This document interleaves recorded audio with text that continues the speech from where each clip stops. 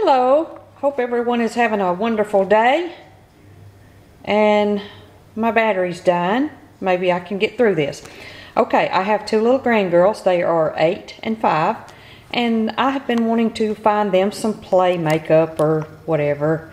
And my daughter, I don't know where she's seen this. I think on Pinterest, I'm not sure. But anyhow, you take an empty compact, which this is an e.l.f. I don't know if my battery's going to die or not. This is an e.l.f. compact that I had used up. And it has the little tray in the bottom, you know, for the pad, for the puff. But anyhow, I found this is for like powder. So I wanted to get a color that would be powder colored. And found this. I had this on my nails.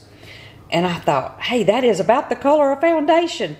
So, but this is the, I don't know, please focus and don't die battery.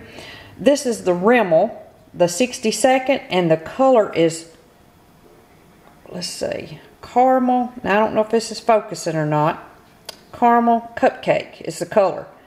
And I'm thinking, that's just about the color of a powder. So, but anyhow, so what I done, I got the rest of the powder out of here. And then I washed it and dried it. And then I took, it took about 2 coats.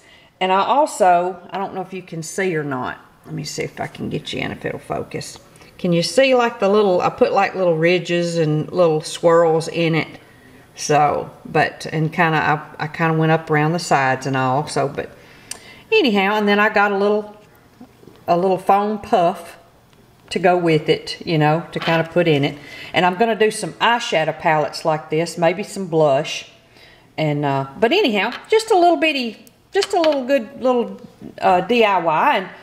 And took me less than 5 minutes, you know, just sitting in front of the TV. Once I washed this out, you know, and dried it, I just sat down while I was watching TV and kind of painted it and let the first coat dry and then let the second coat dry. So, but anyhow, I hope everybody has a great day and might use this tip to make some play makeup for their children or their grandchildren or their nieces. So, but thank you so much. God bless. Have a great day.